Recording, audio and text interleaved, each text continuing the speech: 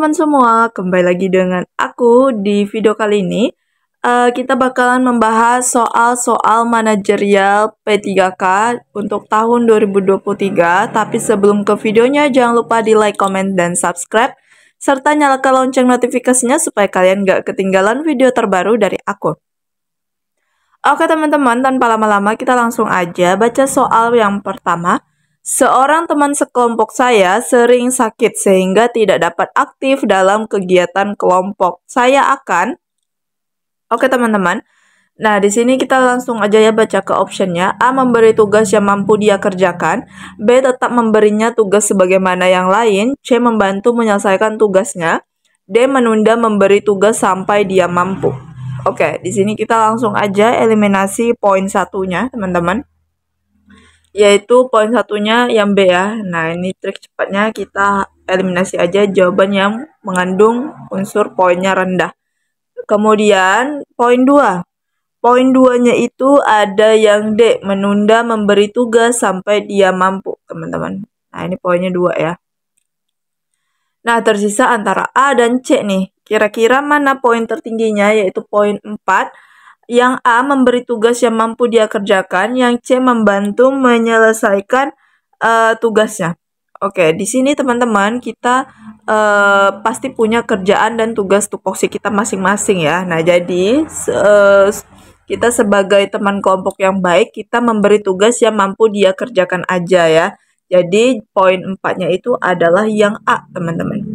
Nah, yang A ini adalah sikap peduli dan berusaha memahami kondisi dan rekan kerja sehingga memberikan tugas yang sesuai dengan kemampuannya ketika sedang sakit agar tidak mengganggu proses penyelesaian tugas, teman-teman. Nah, jadi di sini dia tetap ada kontribusinya di kelompok walaupun dia sakit, seperti itu. Lalu kenapa jawabannya bukan C? Nah, kalau yang C itu membantu menyelesaikan tugas ya. Ini kan kita pasti punya kerjaan yang lain juga ya teman-teman. Takutnya kalau kita bantu punya dia juga, kerjaan kita jadi terbengkalai, jadi nggak maksimal teman-teman. Makanya yang C ini poinnya itu adalah 3. Kalau yang B tetap memberinya tugas sebagaimana yang lain, itu tuh kurang menunjukkan sikap peduli kepada teman kita yang sakit itu ya teman-teman. Nah, kemudian kalau yang D menunda memberi tugas sampai dia mampu. Nah, ini juga kurang tepat ya teman-teman. Kita boleh berusaha menoleransi orang yang sakit, tapi jangan sampai tugasnya itu terkendala seperti itu teman-teman. Jadi poin paling tinggi itu adalah yang A. Lanjut ke soal nomor 2. Oke teman-teman, lanjut ke soal nomor 2. Kita baca bareng-bareng. Anda adalah seorang PNS di Departemen Perdagangan. Anda memahami bahwa Indonesia memiliki keunggulan mutlak dalam perdagangan internasional untuk beberapa jenis produk. Apa visi Anda terhadap kondisi tersebut? Oke, di sini kondisinya adalah Indonesia memiliki keunggulan mutlak dalam perdagangan internasional untuk beberapa produk. Nah, visi kita ke depannya terhadap kondisi tersebut apa teman-teman? Kita baca dulu optionnya. A. Saya mengusulkan kepada atasan untuk mengoptimalkan perdagangan produk-produk tersebut karena memiliki keunggulan harga murah dan ketersediaan barang. Yang B. Hal itu mungkin sudah ditangani oleh PNS lainnya karena di kantor Departemen Perdagangan ada banyak rekan lain. Yang C. Saya kurang yakin produk Indonesia mampu bersaing di pasar internasional. Yang D, saya tanyakan terlebih dahulu pendapat rekan lain mengenai hal ini, teman-teman. Sebenarnya udah jelas ya mana jawaban yang poin tertinggi, teman-teman. Tapi kita coba kupas satu persatu dulu. Nah, kita eliminasi jawaban yang paling rendah, teman-teman. Nah, jawaban paling rendah itu adalah yang C. Ya, ini poinnya 1 nih. Kurang yakin terhadap produk Indonesia. Nah, ini tuh merupakan sikap yang negatif ya, teman-teman, terhadap kemampuan produk lokal yang bersaing di pasar internasional, sehingga menunjukkan sikap yang kurang dalam meningkatkan hasil kinerja teman-teman. Nah, jadi ini saya kurang yakin tuh sikap yang negatif ya teman-teman. Sedangkan kita tahu bahwa Indonesia itu memiliki keunggulan beberapa produk di dalam perdagangan internasional teman-teman. Kemudian kita eliminasi lagi poin 2-nya. Nah, poin 2-nya itu adalah yang B. Hasil itu mungkin sudah ditangani oleh PNS lainnya karena di kantor Departemen Perdagangan ada rekan kerja lain. Nah, ini juga sikap yang kurang bertanggung jawab ya untuk menemukan metode alternatif dalam mengembangkan produk. Jadi ini kayak lebih apa ya? Melimpahkan tugas ke orang lain. Jadi dia nggak mau berpikir secara inovatif, teman-teman. Nah, kemudian tersisa A dan D. Nah, di sini udah jelas ya, jawaban paling tinggi itu adalah yang A. Saya mengusulkan kepada atasan untuk mengoptimalkan perdagangan produk-produk tersebut karena memiliki keunggulan harga murah dan ketersediaan barang. Nah, ini merupakan sikap dalam mengidentifikasikan suatu kelebihan dan kekurangan, sehingga memiliki metode yang tepat dan efektif untuk memilih produk yang dikembangkan dari unit kerja ataupun instansi, teman-teman. Kalau yang D, saya tanyakan terlebih dahulu pendapat rekan lain mengenai hal ini, itu poinnya 3, teman-teman. Kenapa 3? Karena ini sikap yang berupaya untuk meningkatkan standar kerja yang lebih tinggi dengan mengumpulkan informasi mengenai metode efektif dalam memilih produk. Jadi ini dia nanya ke rekannya dulu, teman-teman ya. Sedangkan yang ditanyakan pertanyaan adalah visi Anda kayak gitu. Jadi jawaban yang paling tepat adalah yang A. Ngerti ya, teman-teman? Lanjut ke soal nomor 3. Oke, lanjut ke soal nomor 3. Dalam mengevaluasi informasi, bagi saya sumber lebih penting daripada isinya. Pendapat Anda mengenai hal tersebut bagaimana? Nah, bagaimanakah pendapat kita mengenai sumber itu lebih penting daripada isinya? Oke, kita lihat dulu optionnya. A. Agar bisa terlihat perkembangannya, semua pekerjaan perlu dievaluasi. B. Sumber informasi belum tentu akurat. C. Isi dari informasi merupakan pesan penting yang dapat dipakai sebagai acuan. D. Informasi yang tidak akurat sering menyesatkan. Nah, bagaimana pendapat kita terhadap hal tersebut? Nah, kita eliminasi dulu jawaban yang paling rendahnya, yaitu yang B ya, sumber informasi belum tentu akurat. Nah, ini tuh tidak mampu mengevaluasi dan kurang mampu menganalisa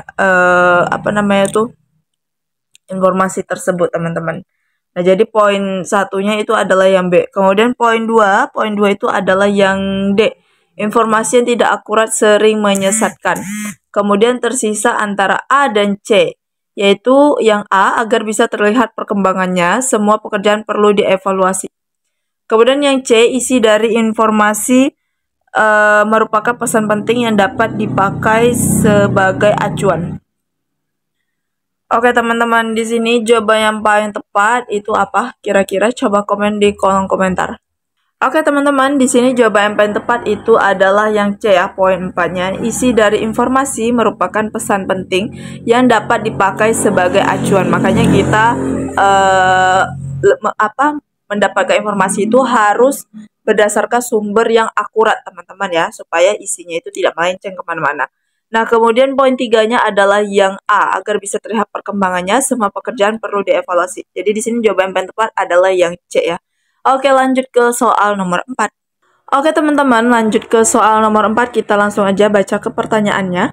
Intuisi bisa berperan sangat besar dalam memecahkan masalah. Saya berpegang pada intuisi tentang tepat atau tidak tepat, bukan benar atau salah. Pendapat Anda? Oke, kita coba baca dulu optionnya. A. Agar hasilnya baik, pemecahan masalah harus berdasarkan pemikiran yang jernih. B. Pemecahan masalah tidak perlu dilakukan pada saat marah. C. Terkadang individu dalam pemecahan mengikuti perasaan hati. D. Dalam pemecahan masalah perlu pertimbangan yang cermat. Nah, di sini kita eliminasi dulu poin satunya. Nah, poin satunya itu jelas yang C. Terkadang individu dalam pemecahan mengikuti perasaan hati. Nah, ini tuh nggak boleh ya, teman-teman. Perasaan hati itu kan bisa berubah-ubah, mood orang itu kan bisa berubah-ubah, teman-teman. Jadi ini hasilnya nggak bakalan baik kayak gitu. Nah, ini poinnya 1. Kemudian poin 2 itu adalah yang mana nih kira-kira? Yang B ya, pemecahan masalah tidak perlu dilakukan pada saat marah. Ini sebenarnya benar, cuman jawabannya itu kurang spesifik aja, teman-teman. Jadi tersisa A dan D. Kalau yang A, pemecahan masalah itu harus berdasarkan pemikiran yang jernih. Kalau yang D, pemecahan masalah itu perlu pertimbangan yang cermat. Kira-kira tuh yang mana menurut kalian? Yang namanya masalah harus diselesaikan dengan kepala dingin ya, dengan pemikiran jernih supaya apa? Supaya itu punya jalan keluarnya, punya solusinya. Jadi nggak salah kaprah, teman-teman. Jadi di sini udah jelas poin 4-nya adalah yang A, poin 3-nya adalah yang D. Dalam pemecahan masalah perlu pertimbangan cermat.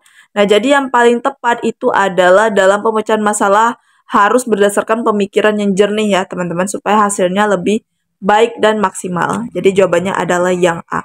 Oke, lanjut ke soal yang terakhir. Oke teman-teman, nah ini dia soal yang terakhir, kita baca bareng-bareng. Pesta perkawinan adik saya sangat meriah sehingga ada kesalahan teknis di bidang konsumsi dan makanan yang diperkirakan tidak cukup. Saya harus melakukan. Oke, di sini ternyata kita salah perhitungan ya. Di bagian konsumsi, ternyata konsumsinya nggak cukup nih. Kira-kira apa sih yang harus kita lakukan? Nah, coba kita lihat dulu optionnya. A. Mencari bahan makanan yang instan atau cepat saji sehingga tidak memakan waktu lama. B. Mengundang ahli masak yang berpengalaman. C. Memesan makanan jadi via telepon atau datang langsung. C. Cukup menyediakan snack dan minuman saja. Nah, di sini kita cari jawaban yang poinnya rendah dulu, teman-teman. Oke, di sini poin 1. Poin satunya adalah yang B ya, mengundang ahli masak yang berpengalaman. Nah, percuma ya teman-teman kalau tukang masaknya itu ahli profesional, tapi kalau barang-barangnya udah habis, mereka mau masak pakai apa, teman-teman ya? Pasti harus belanja dulu kan. Nah, belanja itu kan butuh waktu yang lama. Ini sedangkan acara udah dimulai seperti itu. Makanya jawabannya paling rendah itu yang B. Kemudian nomor 2. Nomor 2 itu kira-kira yang mana? Ayo yang mana teman-teman? Oke, nomor 2 itu adalah yang D ya teman-teman, cukup menyediakan snack dan minuman saja.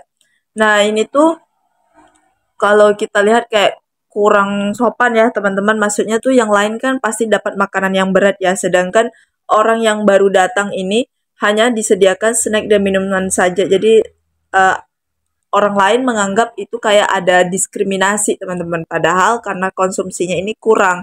Makanya disinilah jawaban poin 2-nya itu yang D. Kemudian tersisa 2 poin yaitu antara A dan C. Nah, di sini jawaban yang paling benar sekali teman-teman itu adalah yang C, memesan makanan jadi atau makanan siap saji melalui via telepon atau datang langsung. Nah, jadi tuh makanannya tuh udah ada teman-teman. Jadi makanannya tuh udah siap saji. Jadi kita tinggal ambil aja atau orang itu tinggal nganter teman-teman. Seperti cateringan juga kayak gitu. Nah, kalau yang A mencari bahan makanan, ini tuh masih butuh waktu ya teman-teman mencari bahan makanan. Jadi makanya yang A ini aku kurang recommended dan poinnya 3. Jadi poin paling tertinggi itu adalah yang C. Gitu ya teman-teman, semoga bisa dipahami. Kalau misalnya kalian mau kurang setuju, boleh komen di kolom komentar, sertakan alasannya ya. Oke teman-teman, segitu aja 5 soal dari aku. Semoga bisa membantu persiapan P3K kalian tahun ini ya. Dan juga yang bertanya, apakah ada website untuk tryout? Ada teman-teman, jelas, yaitu Sobat P3K. Kalian bisa tryout sepuasnya di situ. Dan juga ada real time-nya teman-teman. Jadi waktunya kalian bisa memanajemen waktu kalian juga supaya tidak kehabisan waktu saat ujian nanti. Selain itu juga udah ada ebook P3K terbaru teman-teman. Untuk pemesanannya itu via WhatsApp, dan nomor WhatsApp-nya udah aku cantumin di description box aku barengan juga dengan link Sobat P3K tadi. Dan untuk info bimbel kalian bisa hubungi nomor WhatsApp tersebut. Oke teman-teman, segitu aja dari aku. Terlebih terkurang aku mohon maaf. See you next video. Bye-bye.